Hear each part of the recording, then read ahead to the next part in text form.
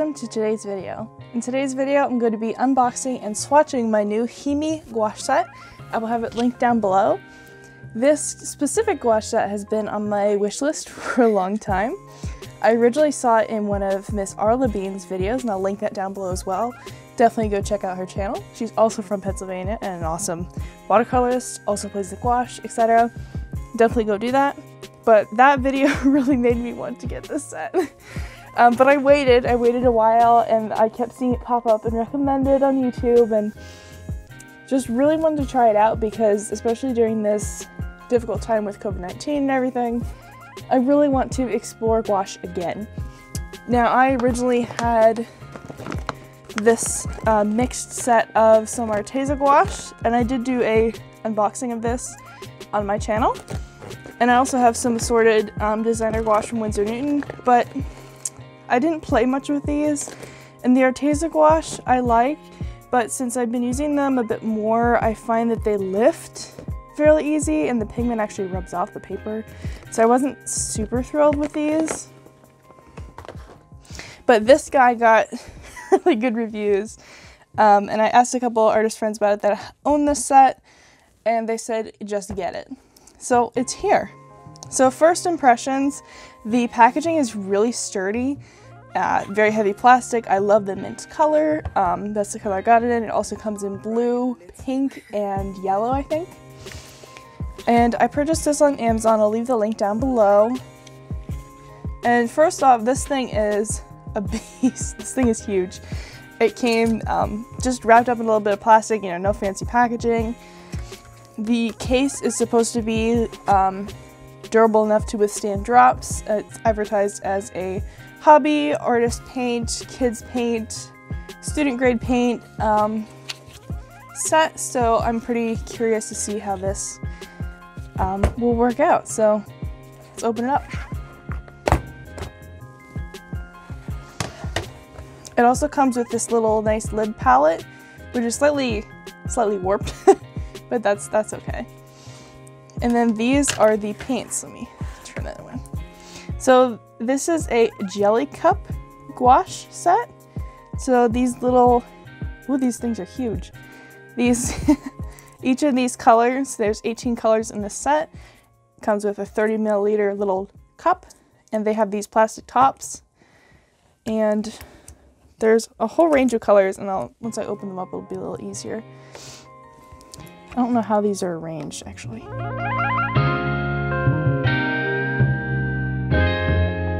Ryan Little.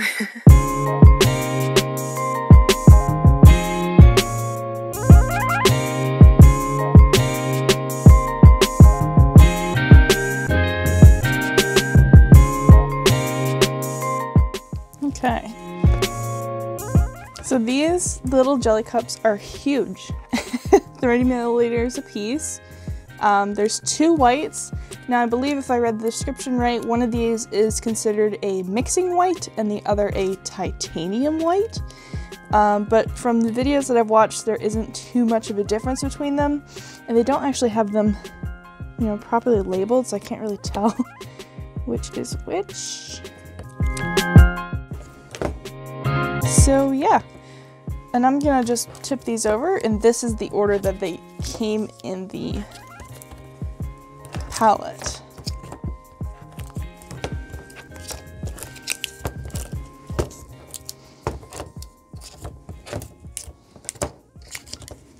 So there we go. There are the 18 colors.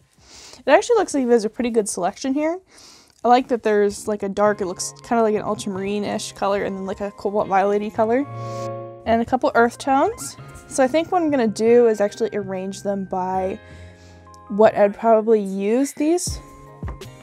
So I think I'm gonna put the whites up top. And I'm gonna go ahead and start unpacking these.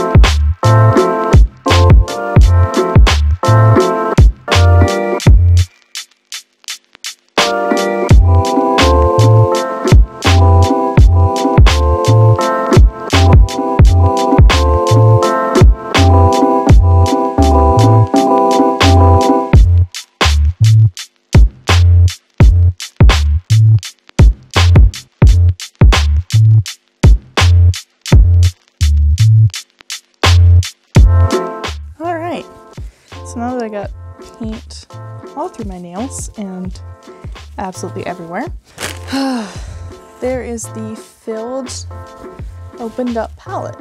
So I have this arranged for my whites, black, and earth tones on top, and then starting with the dark blues, going into purples, this magenta-y pink color, and this turquoisey color I stuck here as well, just because it didn't fit with the bottom row. Bottom row is reds, so now we have the warm red, the cool red, warm yellow, cool yellow, and then warm and cool green.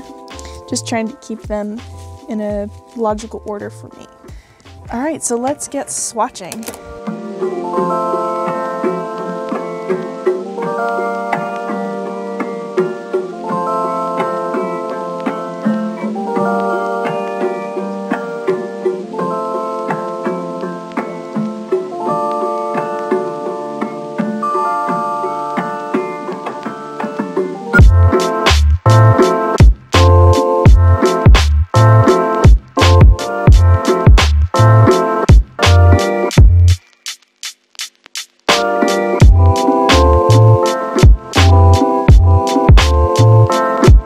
So there we go, those are the swatches of the main colors.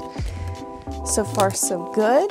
So far they seem pretty pigmented, very easy to use, definitely very moist in these, and I'm curious to see how long these will stay this creamy and moist. A lot of the reviews said to make sure to seal them with some extra water on top of them, so we'll see how that goes. But right now I'm going to make a couple of mixes.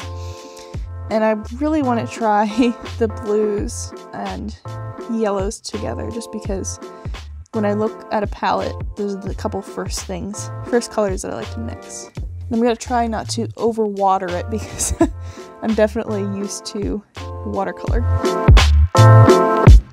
So the ultramarine color and this lovely rich yellow, which reminds me of either a cadmium yellow or a gamboge, makes a lovely little earth green. I'm just gonna put these right down. And this isn't the highest quality brush. This is a value set from Michaels that I've been using as my gouache set. So I'm not expecting it to perform as smoothly as it would with one of my nice watercolor brushes.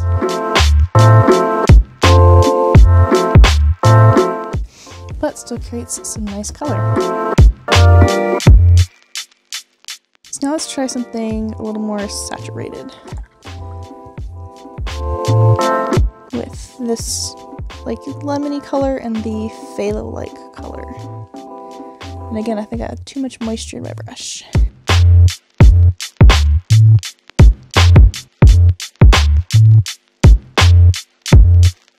That's a nice green.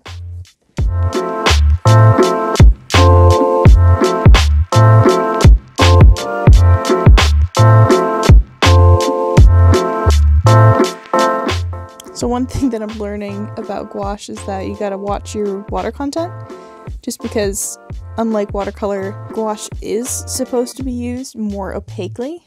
It's how you get these nice flat washes, you know, solid color, and it's how you layer them. You can start out thin, but you shouldn't continue to be thin the whole way. In general, at least for it to look right. So now I'm going to try some purple mixes, and I want to use this blue because this is really nice. And that makes just a nice deep purple, very, very blue. Also want to try this with this color. Here we have more of a typical violet. Nice and dark. Now I'm going to try mixing some of the white. I'm going to start with this one on the right. This is pretty thick paint. There's a little bit of blue tint in there. Get that color mixed in.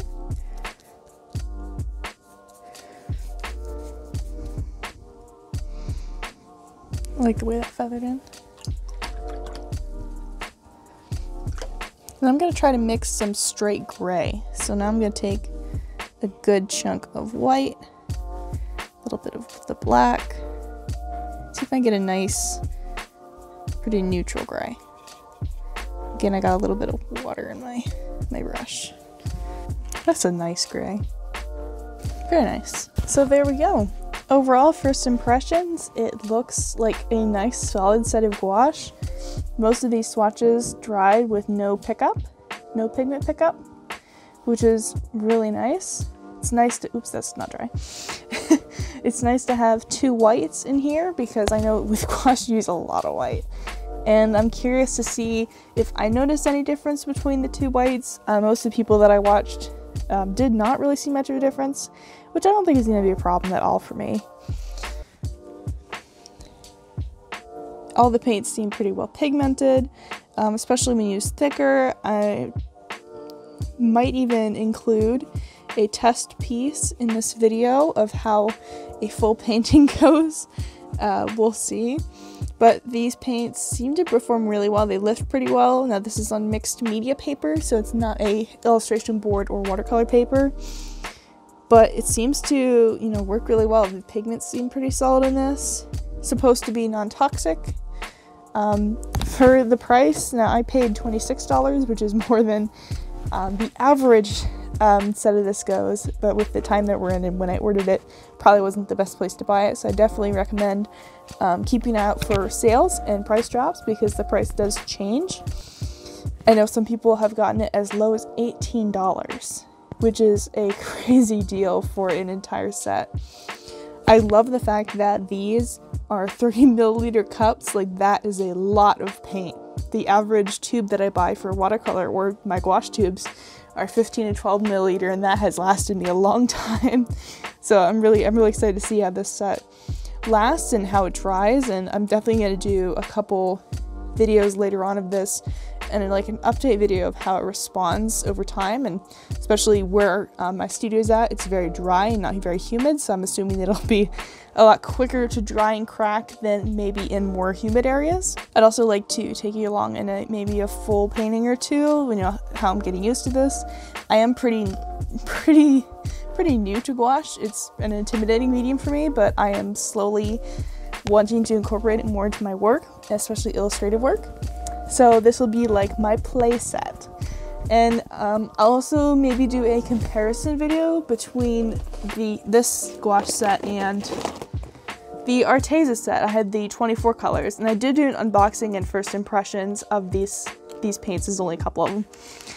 But I'm curious to see how this student grade compares to this student grade paint, just because they're both around the same price, very affordable, but definitely some big differences. So if you guys are interested in that, leave a comment down below. So that concludes my first impression / unboxing of these paints. I'm very excited to use these, and I'm excited to share it with you guys, because maybe this will be something that you put on your wish list for Christmas or for a birthday, or, you know, tell your friends, hey, you know, this would be a nice gift.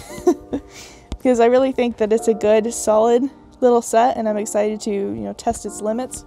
This is only a first impression. I haven't done any full paintings or anything with it, but I'm excited to try it, and so far it performs pretty darn well for the price point. Anyway guys, thank you for watching, and I will see you in the next video.